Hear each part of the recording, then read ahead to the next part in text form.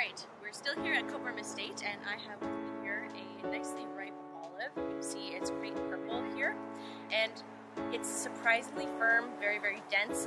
It's hard to see how you can actually get the oil out of this until you're inside and can see the whole process as it goes down.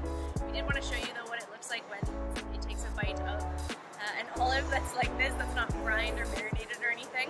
So here we go. And it's incredibly bitter. It's so strong. You can see that it's really, really dense, the flesh, but you can tell that there's oil in it.